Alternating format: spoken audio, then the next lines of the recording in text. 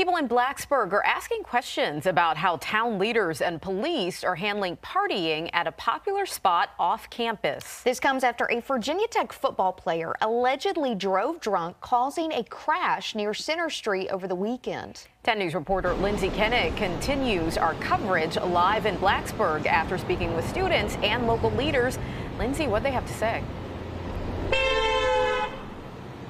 Well, in every college town, there are going to be parties. But after that terrible wreck here on Harold Street over the weekend, I talked with college students about what they'd like to see from town leaders and police to increase safety off campus. It's a quiet day around Center Street in Blacksburg. But just days earlier, is everyone all right? This was the scene nearby on Harold Street. A drunk driver, a student and football player at Virginia Tech, crashed his car into 3 other vehicles, flipping his own early Saturday morning. Jamison Edmonds, a senior at Virginia Tech, lives on Center Street and saw the aftermath. So we looked through our window and just saw all the cops. I was like, I hope this person didn't die, because that's like devastating to everyone, community, their family, everyone, and then that other people didn't get hurt. Edmonds says increased police patrols late at night could help get drunk drivers off the roads, but says there's a bigger issue at play. I think there's like not a good connection between police and like student life here. There's not good communication and trust, I feel like, with the two parties. John Paul Williams, also a senior at Tech studying mechanical engineering, says getting behind the wheel is never the answer. Call a friend, call an Uber.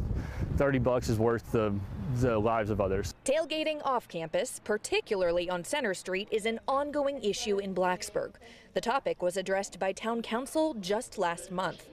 10 News repeatedly reached out to town leaders and police for a comment on the most recent crash's impact on public safety, but did not hear back.